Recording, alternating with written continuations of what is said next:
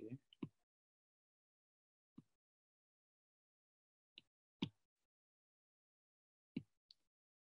Can you see my screen now? Yes.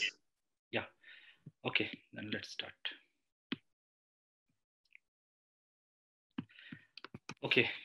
A very good afternoon to all of you. So the title of my talk is 3D bioprinting for medical application. So as far as I understand this, probably the audience is from different backgrounds. So what I'll do, I'll have some general slides like from the very basic about 3D bioprinting. Then I'll show about some of our research works. Okay, so this is the outline of this today's talk. So I'll be introducing these 3D bioprinting technologies. Then what are the different classification of these technologies, like based upon the application, definitely based upon the applications, also based upon the operations of principles.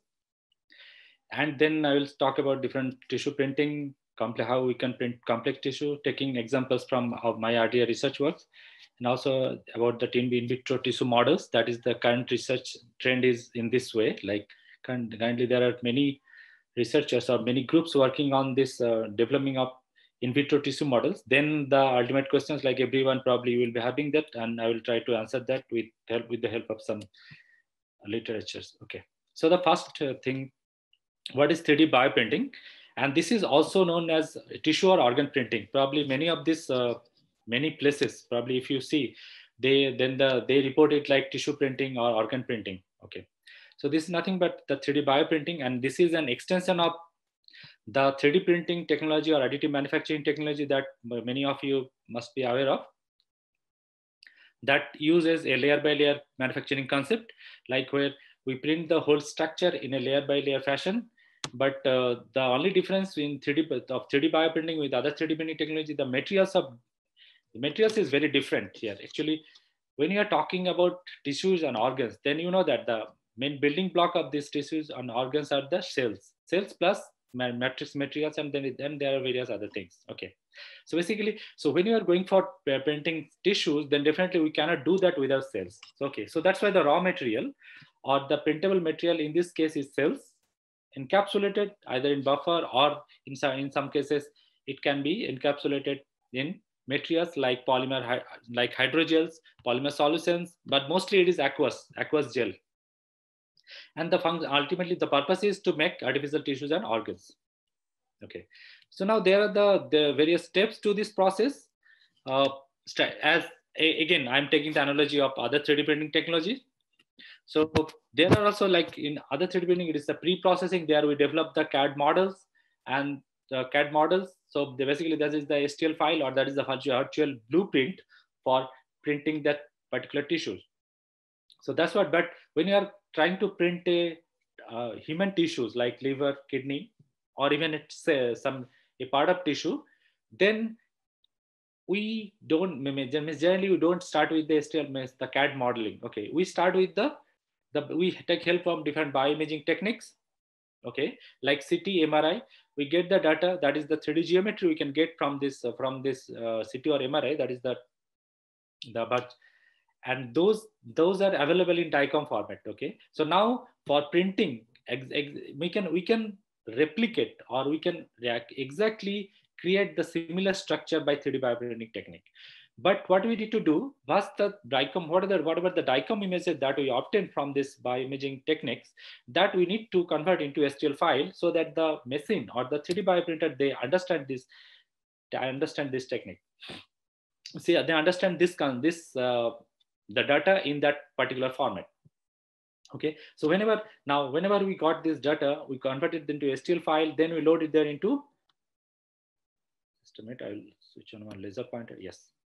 So then whatever by this CT or MRI, whatever the data, we can convert them into STL, then that can be loaded to the 3D bioprinter.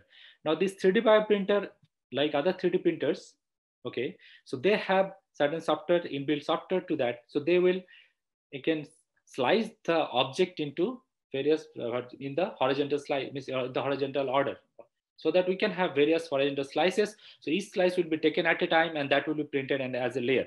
Okay, so at a time we can print different layers. We can print one layer, and then subsequently we will be printing different other slices as different layers. Okay, so by this way, the process will be repeating, then we can get the whole structure. But in this case, before even actually for going for bioprinting, we need to prepare we need to prepare a bioink. That is the bioprintable material. So here, the bioink may contain hydrogel, cells, biomolecules, growth factors, or whatever the other things necessary for survival and function of the cells. We need to provide everything to get everything within the bioink. Also, sometimes we can use some scaffolding material to make the template, so that the hydrogel can be placed within the template to get the whole structure. Now, at this stage, whatever we have prepared or whatever we have printed, we don't call them tissues directly, but because they are not matured, they need further maturation, so that the function can be developed further, so that can act as a whole tissue. So at this stage, we call them pre-tissue. So upon maturation, they can mature to a tissue, and then that can be used for implantation purpose, or it can also be used for different other purpose. I will come to that. So there are 3 steps here. Pre-processing, that is before printing. What are the different steps? What are the different process we do for making the things ready? So that comes under the pre-processing. Then processing, they are actually preparation of bioink. Even the actual printing, those things comes under the processing. And then after printing, the things that you do for further maturation of this tissue, or in certain case, we need to simulate that, like maybe we need to give some mechanical loading, some kind of things. So for further maturation, those things also can be done at post-processing thing. So that's the thing, whole process about bioprinting. Now I have a video here I have taken from some other websites. So in YouTube also, these videos are available. You can see there are many such videos. So in this video, actually, you can be able to see how this process of bioprinting is actually done. Basically, first thing, these are the syringes that can be attached to a bioprinting head. So here you will be loading all the different bioinks. So those are required. So at a time, so depending on the printer's capability or depending on the printer's specification, you can have either one syringe or you can have multiple syringes. Okay. So and if you have multiple syringes, then you can load different types of cells at different nozzles, at different syringes. So and you know that for printing tissues, because tissues in many the tissues, they are not composed of only single cell. It is a multiple cells. They are arranged in a particular order. There is a hierarchy. There are different other cells, different other materials arranged in a particular order. So actually, you need to reproduce or recreate all these different hierarchy or order while bioprinting. So that's what. So in this video, what they are showing, first they are showing, suppose the one kind of cells is getting printed, so that is being patterned on a particular order. So this is here they are maintaining a spherical pattern. So you can whatever the tissue means, you need to look how the cells are arranged in a particular tissue. Then accordingly you can design them and you can print them as per their order. So here they have orders. They are printing the tissue in a spherical pattern. Now probably then again by the another. And 2 different types of cells, suppose they have printed green and red one. And then suppose in between they are putting some hydrogel that can be used and that can be taken later, or that can use for some just as a matrix material or supporting material. So similarly, this process, this process is keep on repeating. The process kept repeating itself to get the height, so that after this thing we can achieve a 3-dimensional structure. Now, soon after the printing is done, then we need to take care of that part by providing all the other necessary conditions.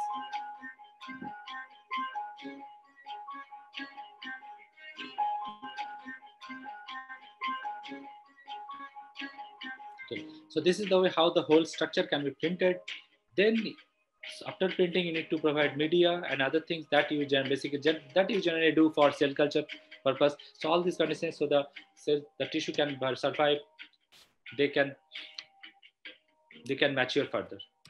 Okay, so coming to the different approaches, bioprinting is not a single technology. Okay, so like similar to other 3D printing technologies, it differs from based upon the materials being used, based upon the principle of operation, and also based upon the capabilities. So here, basically, at least 3 different types, we can classify them at least 3 different types. So they are like inkjet-based bioprinting, micro-extrusion-based bioprinting, and also laser-assisted bioprinting. So the inkjet-based bioprinting is very similar to our office printer. Basically, many of you have or seen a office printer that works on inkjet principle. Okay, so inkjet printing, it is nothing but when the ink, whatever the ink here is the cell suspension or cell suspended in a very low viscous buffer or media. Even media can also be used. Okay, so now the main purpose of inkjet printing is by inkjet printing we can create droplets, and those droplets can range from anywhere between nanoliter to microliter size. So, and they can contain cells within that. So basically we can contain cell containing drops, and those drops can be patterned on the stage at different ways. Okay, like you can create different kind of architecture, whatever your ultimate final aim is. So you can create this the drops can be put in this thing. Now, and the very first attempt of doing this inkjet bioprinting was done by Thomas Bolland when he modified a HP office printer, inkjet printer, to print cells. Okay, but in your office printer, probably there is a tray where the paper is being placed. But for bioprinting, what we do, we replace that tray with a stage where we can keep either plate, cell culture plate, or say well plate, or even a glass plate. So depending upon your final aim, you can put whatever is means whatever the stage can be varied. Now, one thing you should remember this. Then when we are printing the 3D structure with the water droplets, we cannot print a 3D structure, right?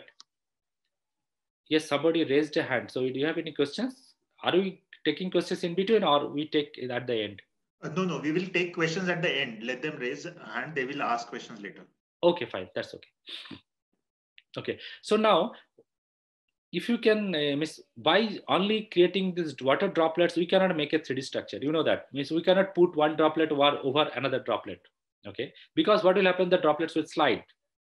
And then we cannot get the structure. So what do we do basically? Basically, we need some support structure. So in this case, we need some kind of biopaper, and those biopaper basically those are placed something like this. So like suppose these are the cell droplets. So those can be created, patterns can be created on the piece of a paper, biopaper. So that biopaper can be made up of collagen or any other material, any other biodegradable materials, and then we can pattern them as per our own requirement. And then when the first layer is done, then the second layer of biopaper will be put on top of that, and then the same thing again, same process will be keep on repeating after some times, up to a desired height. Okay, now when we have done this, then we will be culturing the whole construct. We will be culturing under CO2 incubator. It's like all the necessary, whatever the general conditions, like under CO2 incubator, we need to provide media, we need to ban all these things. And then, but this biopaper that is degraded, as it is degradable, what will happen? It will degrade by its own upon time, and the cells that we have printed in the form of droplets, but the cells these cells are fluidic in nature. You know that. The cells are fluidic in nature, so that they can sense if there is a presence of other cells in the surrounding. What they will do? They will self-assemble, and they will merge with each other, and then all the droplets, they will just merge into a whole structure. And they will also produce extracellular matrix. These cells, the embedded cells, they will produce extracellular matrix. By this way, we can get the whole 3D structure. Okay. Now, coming to the next technology, that is laser-assisted bioprinting. This is very different from inkjet printing. Here, what we have, with the help of laser, our interest is to print that structure. But here also we generate droplets, but these droplets are being generated by different principles than the inkjet printing. Inkjet printing, the droplets are being generated by either by thermal induced or by piezo crystals. Okay, by means either it can be thermal induced or it can be piezo induced by inkjet bioprinting. But in case of laser-assisted bioprinting, what we have a ribbon kind of structure, and the constituent of this ribbon is the top surface of the ribbon is composed of glass, because the laser or light can pass through the glass, and then the next layer, the very next layer of this glass is the gold or energy, also called energy absorbing layer. And gold is a very good example of that energy absorbing layer. And then below that we have a single coat of bio-ink, and here the viscosity of the bio-ink play a major role because this bio-ink should not drip by itself. So suppose we coated a material, if the material is very low viscous, that will start dripping. So the droplets will start forming by its own. The whole bio-ink will come down. So that's not required. So we need some kind of paste-like viscosity so that we can coat this surface. And then whenever we are striking a laser, means whenever we are shining laser on the surface, the laser can pass through the glass and it is hitting the gold. Now the gold, if the laser hitting the gold will get heated up because it is absorbing the energy, so it will get heated up. Now, you very well noticed that whenever suppose you try to boil water in a pan, the very first thing you notice that even the water starts boiling, the very first thing that you notice is the bubble formation. The same thing will happen here because this is some hydrogel, or aqueous gel. So whenever the gold is heating up, there will be a bubble formation, and due to the bubble, the bio-ink that is present below that bubble or the increasing bubble, it will get dislodged, and then that will be actually accumulated in the collecting slide. So there is not much gap between this donor slide and the collecting slide. So this is the 3D view of this thing. I have a video of this same process. This is also taken from YouTube. You can see all these videos. There are a number of videos available. So you see now you can see the light. This is the photon that is striking. There's a mirror that is striking deflecting the photon towards this. There's a lens for further focusing. Then the ribbon, and whenever the photon is striking the ribbon, the gold is heated up, and then the bio-ink, that is the drop is being formed, and that is getting deposited on the collecting plate. So now, based upon the light movement of the light, you can create different kind of pattern. Okay, whatever is your design, based upon that you can create different patterns.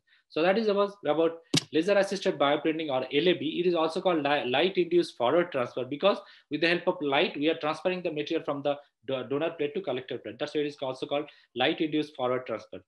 Then the next printing technology is extrusion based bioprinting, and this is a very popular one because this is not, here we don't need a very sophisticated system, but even nowadays the FDM 3D printer that is used for printing thermoplastic, that is being modified to use as a extrusion based bioprinter.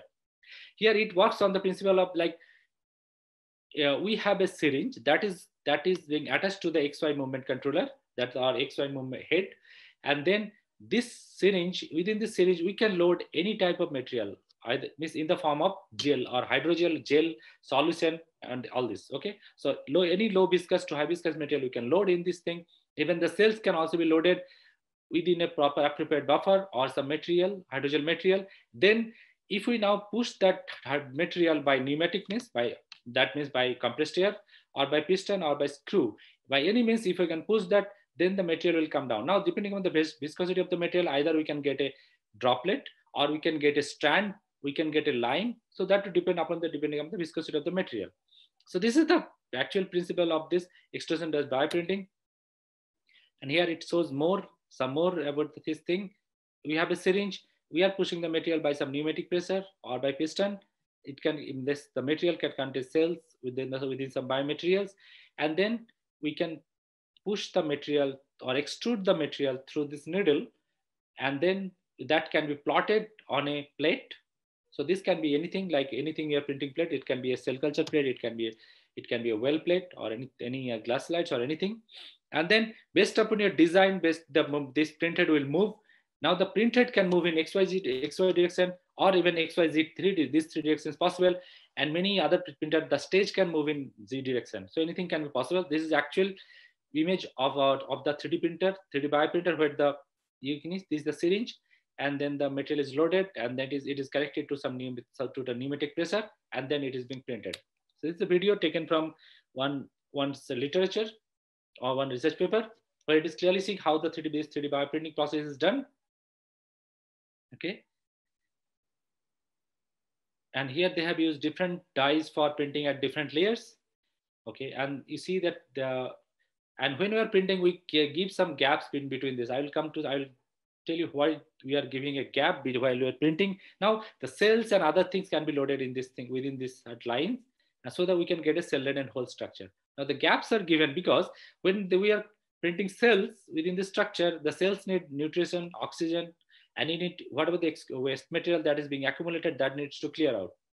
Okay, so that's why if we create this kind of porous structure, then the media can perfuse through these pores, and so the lines present, whenever the lines are present, so those can be that lines can be, means the media can perfuse or media can diffuse through the lines. So the cells present at different locations, they can get nutrition and oxygen.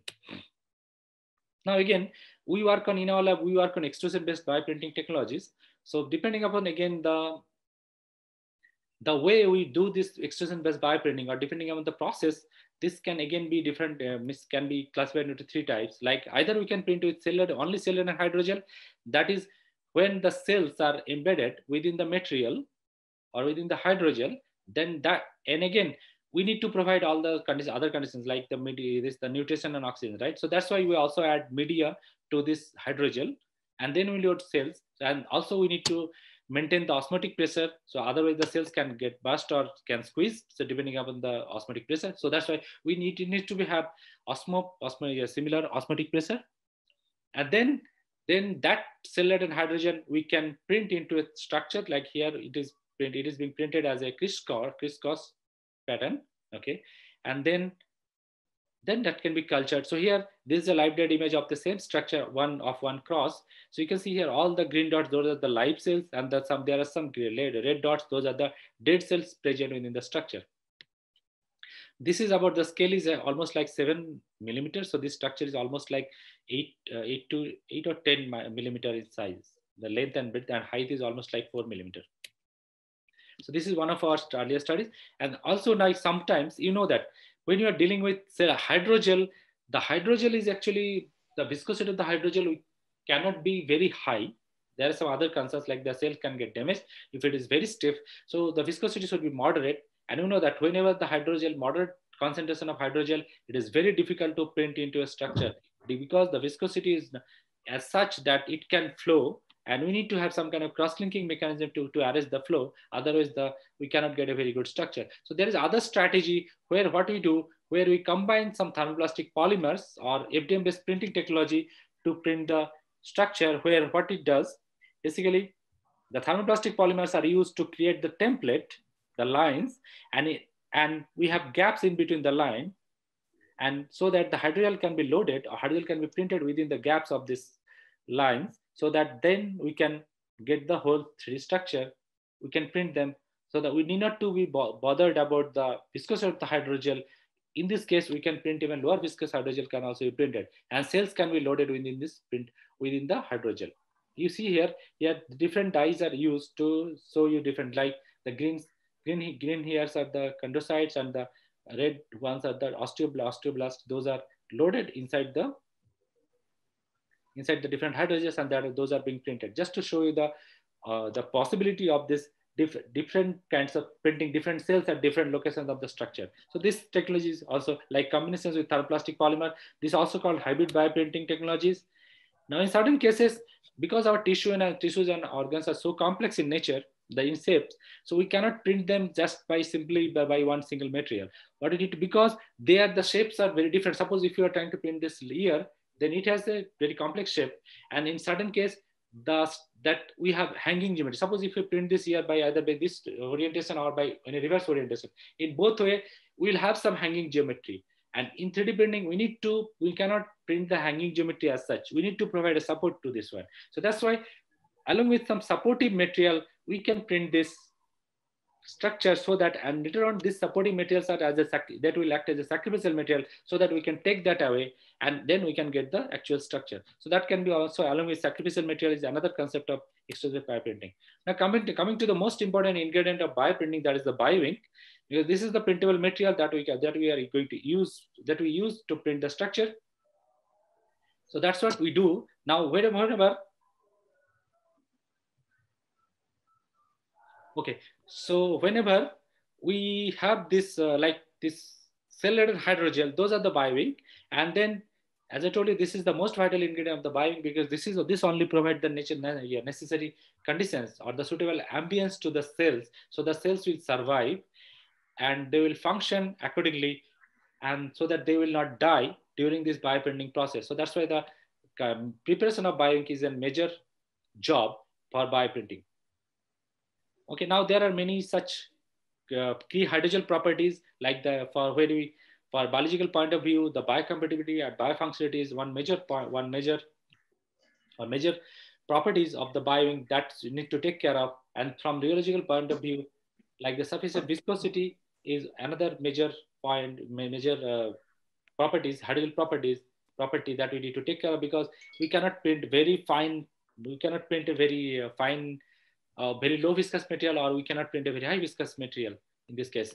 And the physical, it should have some proper yield stress, so that when we're printing the structure, soon after printing, the material should not flow away, or it should not spread, because we need a perfect light. So the yield stress of the material will actually provide that. And then we need to have some kind of cyclization mechanism, because bioprinting, the extrusion-based bioprinting, one major important consideration is, while you are doing bioprinting, that time the material should be in solution condition, but as soon as we printed the structure, there it should be gel, so that we can arrest the flow. Okay. Now, so for that, we need to have some gelation mechanism. There can be various types of gelation mechanism, either thermal, ionic, and other things. So there are many things. I'm not going to details of this thing due to the time limitation, but whatever gelation mechanism you are using, those should be cytocompatible nature. Otherwise, the printing will not work. So these are some of the important requirements for selecting bioink. And whenever you are choosing a bioink for a particular application, you need to see this thing, like the bioprintability of the material, biocompatibility, whether the material is biocompatible with the cells or not, whether we have some cytocompatible gelation mechanism or not.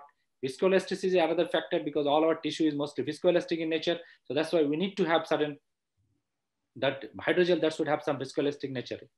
And that hydrogel, whatever we are selecting, this hydrogel should have tissue regeneration properties. Like they should support tissue regeneration, otherwise this will not work. And the material should be, of course, biodegradation, because there should not be present for longer duration within the body when you are implanting them. And then the material should be permeable to oxygen nutrients, otherwise the cells will die, because they will not get nutrition. And then shear thinning of the material is another property, where when the shear rate is increasing, the viscosity of the material is going down. That helps in better bioprinting, because then the shear induced damage will be less in this case. So these are the ideal properties of the bioink that we should take care of. Now, there are different examples. If you see in the literatures, if you see, you can find different types of materials people have used, starting from anything, like whatever the different biomaterials or hydrogels at least we have, researchers have tried to print all of these. Okay, starting from alginate, gelatin, chitosan, hyaluronic acid, then collagen, all these things. So mostly they are of exogenous source, like they are exogenous polymer. Of course, collagen, hyaluronic acid, these are from human origin, and the others are mostly from other origin, like alginate, chitosan, and other things. Now, the purpose of bioprinting, why actually we are interested in bioprinting, there are mostly you can do many things with bioprinting, but these are the three things mainly you can do.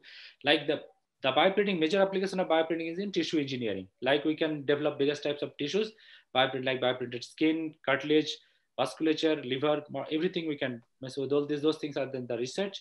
So there are many more. Nowadays, mostly if you see, researchers must have targeted all of the different tissues and body that we have. Okay, different types of tissues and organs they have, at least they have tried.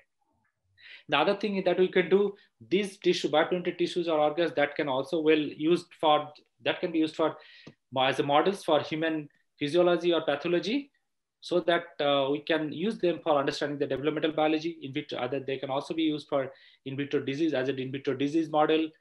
We can also understand how the cancer progresses, how the cancer metastasizes. So that like for 3D cancer modeling also, this can well be used. And there are many reports about all these different applications. And other things that can also be used as in vitro diagnostic, like human on chip, liver on chip, lung on chip. So these are the other major research dimensions, research categories, where the bioprinting can also come handy. And here also, in this case also, there are a number of examples, and you can see. Just I would like to discuss one thing about the tissue printing, like for tissue regeneration that we have done in from my earlier studies. So this is the work where we have used.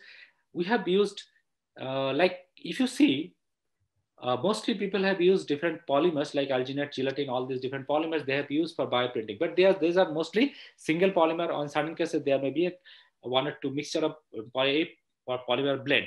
But in this work, what we have done, we have taken deserialized extracellular matrix because there is a history of using deserialized extracellular matrix for different other applications. Like there are many FDA approved products available based upon this deserialized extracellular matrix. This is nothing but if we are, where we are collecting the tissues. Here in this case, we have collected tissues from 3 different origins, and then we can deserialize them. Deserialize is nothing but when we can throw out all the cells from the material, so that is only the acellular matrix or the extracellular matrix that is used, that is present. So that we have developed a method to make a hydrogel out of this extracellular matrix, and that within the hydrogel, then we have loaded cells also, and that can be printed, as I earlier told you, by this hybrid bioprinting concept, where we have printed this template with PCL, and then the DCM hydrogel containing cells that we have printed in between the gaps of these lines. Then we can, by this, again repeating the process, we can get the 3D structure. Now then we allow them to gel, and then that can be used for different applications. Either it can go for tissue engineering, or it can also be used as an in vitro model for drug screening, or as an in vitro disease model, or cancer modeling also this can be used.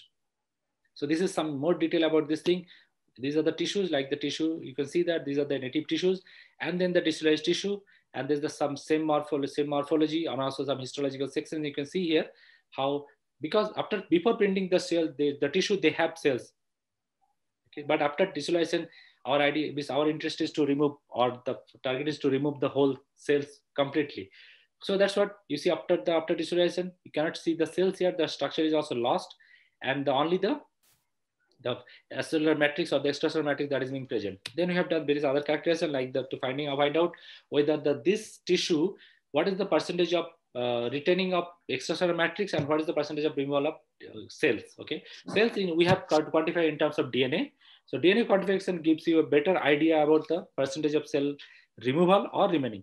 Like in this case, our idea is to remove maximum cells. So we can see that at least less than 3% of DNA is residual DNA present within the tissue. So that is well within the range, that is the acceptable limit. And we have seen that, like our process, it does very less removal of collagen and GAG. So GAG is of course GAG is somewhat removed, but the collagen is retained within the hydrogel, DCM hydrogel. Now this DCM hydrogel, it has a beautiful property, like it behaves like a temperature sensitive material. If you see here at 15 degrees centigrade, these materials are flowing. But if you keep them at 37 degrees centigrade, they will become gel, because the DCM is mostly composed of collagen, and it is a collagen chemistry that is playing here, right? And that similar thing we have also done by, or characterized by rheological characterization we have done. And here you see, this is the typical shear thinning curve of this DCM, because with increasing shear rate, the viscosity is going down, and it helps in printing. I will come to that. And also this is the gelatin kinetics of this material. You see here at 4 degrees centigrade, that like the modulus is much lower here, and almost like when the temperature reaches 37 degrees centigrade, the modulus of the material also, it is increasing manifold than this at that end than whatever it had at 4 degrees centigrade. So that's what we come to know, that this material it has a thermosensitive gelatin properties. Okay, so with increasing temperature, this material will become gel. So that's what we see in here also. And then this is the other rheological properties. So this is actually how we have done this tissue printing. We have used various types of deserialized extracellular matrix gel, and along with some thermoplastic polymers to print the whole structure. You see, this is the morphology of the structure. Then this is the video from our printing. Actually, first we have printed the PCL framework. This is the PCL framework that we have printed. So this process is repeated 3 times to get the height. And then this is the DCM hydrogel that we have along with cells that is we have printed. We are calling it pre-gel because it is not yet gel. It is in solution state. Now the temperature of the stage is kept at 37 degrees centigrade, and the printed is kept at 15 degrees centigrade, so that it should allow the material to flow. And 37 degrees, if we keep the stage at 37 degrees, it will become gel. So this is the whole printed structure. And this is the very last layer of this DCM printing. You see the DCM is printed every alternate gaps between the template. So this is about the video. Now, the morphology of the structure. Here, when it is only printed with cell-laden hydrogel. So this is the HDCM gel. Within that, when I printed the cells, you see here the cells are visible, quite visible within this structure. And this is the same micrographs of the structure, printed structure. You see, this is the hydrogel, and this is the PCL framework. And this is the image of the slide microscopy. This black line is the PCL, and this is the hydrogel. And these round things present within the cell, those are the cells that is suspended within this hydrogel printing. Another important consideration is whether the whole structure, if we culture them for 14 days, whether the cells will be or the hydrogel will be present there or they can get washed away.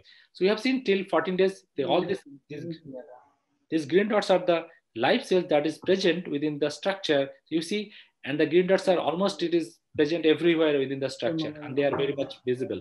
So that's why that at least till day 14, cells are viable within the structure, and the hydrogel also present within the structure. And this is the long-term stability of structure. Till 14 days, they are stable. One important consideration here, whether because when you are pushing the cells plus material through a very fine nozzle, there can be a shear stress generated. Whether the shear stress, they are damaging the cells or not, meaning they are inducing apoptosis, or maybe they are inducing damage. So we need to check both the things. So in this case, Tunnelase is a beautiful assay to find out the apoptotic cells. So we have just compared with the non-printed things, printed and non-printed. You see, there is not much difference. So our printing process, that is not causing any cell damage, and that is very good for printing the cells. Then the next thing is cell viability. You see all the green things, those are the green dots, those are the live cells. And also we have seen, so the cell viability is very good, and that is maintained till 14 days. Also the cell-to-cell connection that is re-established. So the cells can connect with each other three-dimensionally. That is very healthy sign, because in our tissue, that is in our native tissue, that happens. The cellular interaction and cell matrix is a very important factor, and that's what we have seen in our structure.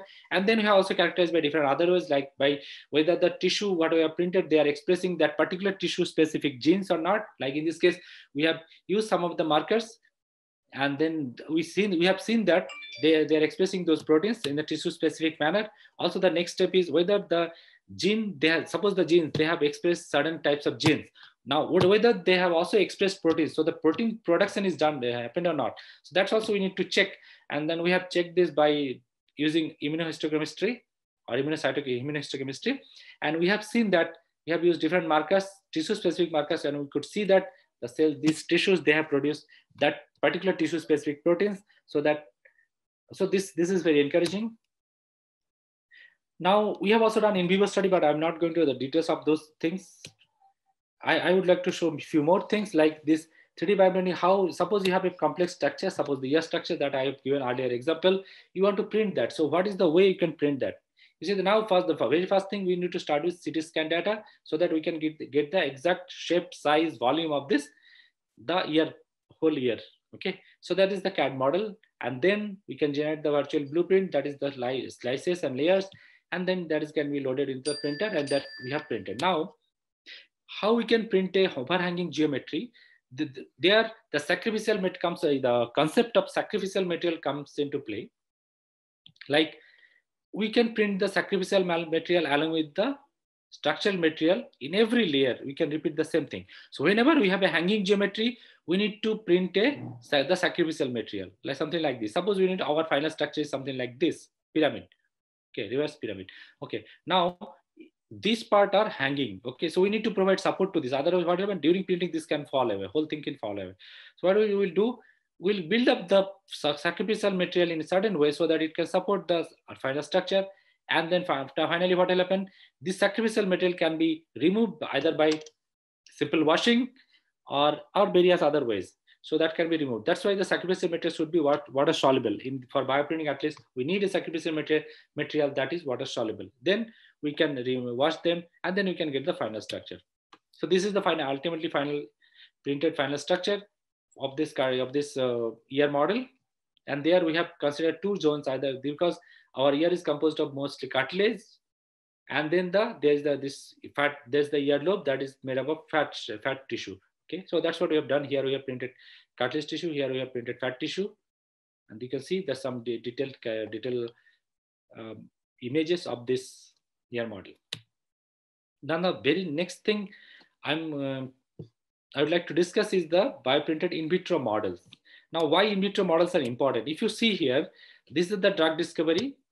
This is the whole process of or scheme of drug discovery. It is first the very many lead molecules are being identified, then they are being tested on 2D models, then few active lead molecules are maybe obtained, or then they are becoming, then those are being screened for toxicity in smaller molecule and also for efficacy in the smaller animal model, then in the higher molecule animal model, then in human. Means there's the first clinical trial what is it is done on some healthy volunteers, then it can be used for the for the population or for patients. Now, but the whole process is like it is very lengthy and there is a huge money involved. Okay, so it is low feasible and there are ethical concerns nowadays because of this testing on animals and also time consuming. So this is the EU guidelines. Okay, so they actually banned on all the animal tested products, and they also there's a clear guidelines. Now many countries they are also going and they are following the similar path. Okay, so we need to have in vitro human based model so that we can test. Suppose if we have a human model, so what we can do, we can replace the whole thing with this human based model so that the time can be saved, and also money can be we can save huge money on this based on this. So that's why many such industries now they are going towards this developing in vitro models, and they're collaborating with many such bioprinting companies like Organobi is one such company in US, and there's many other things. So they're actively working on this thing. So we are also interested in these in vitro models. In our lab, we are working on at least 2-3 different types of model development. So, and these are the advantages of this in vitro models. Those things can be missed. We can tackle this. So we are interested in liver models. We are trying to recreate this kind of morphology, like this liver sinusoidal morphology. If you know that in our liver, the liver cells they are arranged in a particular order, so that we have something called as a sinusoid. These are the capillary that is present in between the lines of these hepatocytes, that is the sinusoids, and there is a central vein and the portal vein. From the portal vein that is carrying blood from the liver, blood carrying from the intestine that is coming to the liver, and it is being then it is mixed with the portal artery, and then the blood is passing through the sinusoid and going to the central vein, and then it is going back to the heart, and then is going to the other areas of the body. Now, why this is an important factor? Because liver sinusoid is a very important functional unit of the liver. Here, what had happened, the cells present near the portal triad and cells present at the central vein, they get different concentration of oxygen, because the blood is flowing through, due to the blood flowing through these channels, the cells sitting here, they are getting highly concentrated, highly oxygenated blood, but here cells are getting less oxygenated blood. And due to this difference, getting different types of oxygen, different concentrations of oxygen, they express different types of protein, and accordingly different types of zones are being established here, developed in the liver. So there are at least 3 zones, zone 1, 2, and 3, and accordingly they express different proteins. They express different cytochrome P450 enzymes, and their functions are also very different. And different drugs, they have different types of toxicity to different zones. So that's what we try to do. So this is a very fast attempt to print this hexagonal liver structure, and we have seen that whenever we are printing the cells in a co-culture, means that is we are printing with the HEPG2 we have used, and we are printing with the HUBAC endothelial cells, then the cells are expressing good number of HNF alpha antibody. That means the cells are healthy, the hepatocytes, the cells are healthy, and they're expressing hepatocyte specific markers. But in monoculture, the expression is very less. So that's why, so endothelial cells are very much important. In earlier studies also people have, so then in our study also we have seen that the endothelial cells are very much important for survival of this or function of this hepatocyte cells. Then other things are like, we have printed, what we have done here, we have printed the endothelial cells in these lines, and hepatocytes are printed everywhere, but the endothelial cells are being printed only at the line. So we would like to check that whether the endothelial cells that is printed on the line, whether they can maintain the positions or not, or they are migrating towards the other areas. So by this WF antibody, we could see that the cells, they can maintain their position, they are not migrating towards the other area, or in other way they are creating some kind of monolayer. So that is what required for this creating of these channels. Then we move to a concept like, can you develop a model so that can be used for drug testing? So that's why we have come up with this both kind of concept, where this is a perfusion based model. Okay, it has an inlet and outlet, and in between what it has lines of this hepatocytes island and the channels in between the channels. Okay, this the dimension is almost like this 4 mm, and here is the zoom magnified version of this thing. Like these are the hepatocytic island and this is the channel. So the media can perfuse through these channels, and the hepatocytes, they can get nutrition from the sides. And what will happen? Our hypothesis is, like wherever the media is flowing through this thing, due to the hepatocyte, because hepatocytes are highly metabolically active cells. Okay, so they will get the nutrient, they will suck the oxygen from this blood, from the media, and whenever the media is reaching to this here, these cells will get less oxygenated media. Okay, so accordingly the senescence will develop. That was a hypothesis. And then we have checked with HIF alpha 1 alpha, that is the hypoxia, that is marker to check the hypoxia induced factor 1 alpha. So we can see that cells present here, and our hypothesis, they will get oxygenated blood, oxygenated media. So here very less HIF alpha is expressed, so cells are healthy here, they are not expressing hypoxia. But here the cells are hypoxia because they are getting less oxygen. So that's what, like, as we have seen result that yes, the cells are very much possible. It is very much possible that the cells here, they could develop a zone.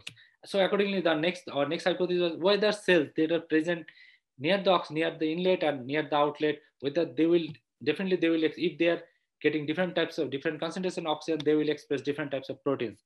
And that is very true. We have seen from our immunohistochemistry results that yes, the 𝐒-cadherin is highly expressed where the cells are present in the near the inlet, and beta-catenin that is present that is expressed in high quantity when the cells that is present near the outlet, because when they are getting less oxygenated medium. And so this will go with the other literatures, and also it is very much in our tissue, in our liver tissue also they expressed in a similar way. The cadherin concentration will be higher, expression will be higher. And so we could see from this thing, we could see that yeah, the cells means we could develop a genosen in vitro system just by perfusing, not by any other means. Because there are very other studies where they have induced this genosen by other means, by modifying the cells to express different or by doing some manipulation, they have done this. But in our study, we have done just by simply perfusion, we could see that the cells, they can express different types of proteins. Now, what could be the applications of, and also like we are doing many such other studies, I have not included those. Actually, the paper is also under communication now. We have also tested some of the drugs within this model and other things. So, but just to show you that simply by doing bioprinting, and this whole structure is also printed by selective by stereolithography process. That is also another 3D printing technology. So this whole structure is printed. So, and now another thing we are trying to do, we are also trying to reduce the dimension of this this structure, so that now we can see that with a lower dimension, the same thing can be repeated or not. So the application of this in vitro model is it can be used for understanding of physiology, pathophysiology.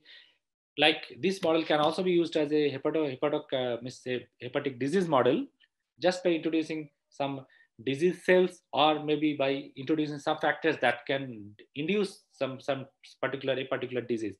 Something like if we introduce lipids, a lot of lipids to this disease, whether they are going towards this steatosis or not. So something like that. So there are many possibilities to this. So many of my students, they are working on different things. Like they can be used for toxicology screening, they can be used for the infection models, and also as in vitro disease model and cancer models. Now the most important question, probably many of you have this question, like when we then, if all these are good, like if we can print the whole tissue, whole organ, then when we will be able to get this bioprinted tissue or organs, like when it can be used in clinics. So one disclaimer is, till now no bioprinted products, those are there in the human trial, like because there are other things also, there is some regulatory challenges also. So that's why we have not got any bioprinted tissues or organs in the clinics. So mostly they are in research, and many other things, like many of the things are almost like they are reaching to the regulatory, they are waiting for regulatory approval. But this is a very realistic figure, where any two-dimensional organ, that is very much possible in a short term. But hollow tubes, like something like trachea, esophagus, these are possible also in midterm. But solid organs like kidney, trachea, that is the we need to wait for quite long. Typically, so very soon, like in terms of within a few years, we will definitely get this kind of tissues, and maybe in the next within a decade or so, we'll be getting this. We can get this kind of tissues, and many of the things are already like developed, and maybe it can within a few years also that can come out. And but to develop whole heart, whole liver, whole kidney, definitely it is. There are few promising examples. If you search in the internet, if you follow the trend, then you'll be seeing that definitely there are many such tissues or organs. Many researchers, they are trying to print these things, okay, but to get to for apply on some human patient, then we need to wait for quite long, like it can take more than 10 years or so. So acknowledgement, I was fortunate to get a few grants like from different funding agencies to support, because this kind of research work, it is very extensive, and the facilities required, those are also very costly, and of course to sustain the process also is very challenging. So, and these are my students, so they are all, I thank to them, because they are doing very hard work, and due to them only we are able to print various such things, we could progress. And also like for this kind of work, we need to collaborate with many hospitals and other things, and I have been actively doing that. Also like I have been working with many international research groups. And thank you all. So I just would like to end with this. Definitely organ printing is a high possibility. This is a promising area. Still now we are not there, but the future is not that far away. Definitely we'll reach one day there. Thank you very much for all your patient listening, and probably we have some time for question and answer. Yeah. Thank you so much, Professor Pati. It was really a very informative talk. Like a couple of months back, I have seen Israeli scientists coming up with the heart, a small miniature heart, and it was really fascinating. And now you had the way you have explained it, like a very complex topic was explained so easily that even a layman can understand what exactly the bioprinting is, how it works. I'm very sure it must be the same experience for all the participants and listeners. So